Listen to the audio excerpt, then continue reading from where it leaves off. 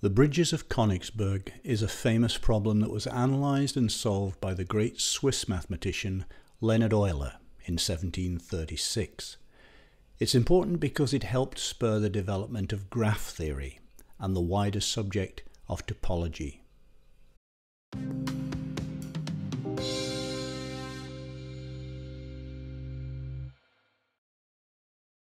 The old seaport city of Königsberg was once the capital of East Prussia. It's now called Kaliningrad, and it falls within a tiny part of Russia known as the Western Russian enclave between Poland and Lithuania, which, perhaps to the surprise of even many modern Russians, isn't connected with the rest of the country.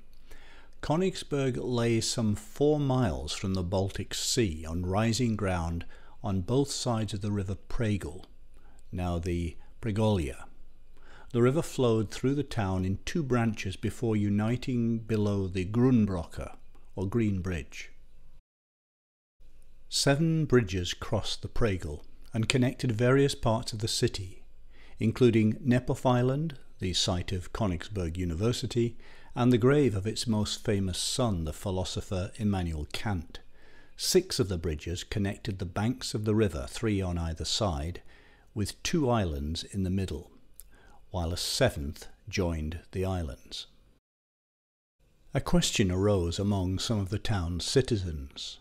Was it possible to make a journey across all 7 bridges without having to cross any bridge more than once?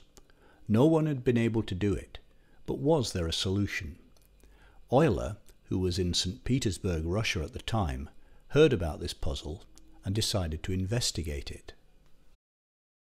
In 1736 he published a paper, the English title of which is The Solution of a Problem Relating to the Geometry of Position, in which he gave his answer.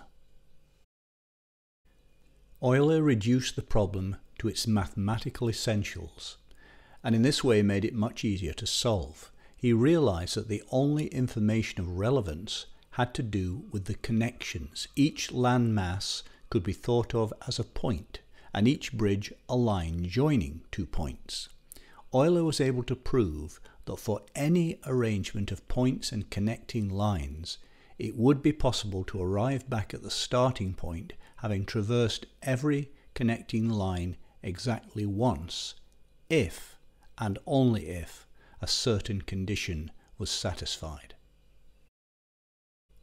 This condition was that either no point along the way had an odd number of connecting lines. In other words, each landmass would need to have an even number of bridges connected to it, or only 2 points did. In this second case, if the journey began at one landmass and ended at another, then these 2 landmasses alone could have an odd number of connecting bridges, while all the other landmasses would have to have an even number. Since the Königsberg layout of bridges failed to satisfy Euler's rule, there was no way to solve the original problem of crossing all the bridges just once and returning to the place you began. Euler's paper was important because it solved not just the Königsberg conundrum, but the much more general case of any network of points or vertices that are connected by lines or arcs.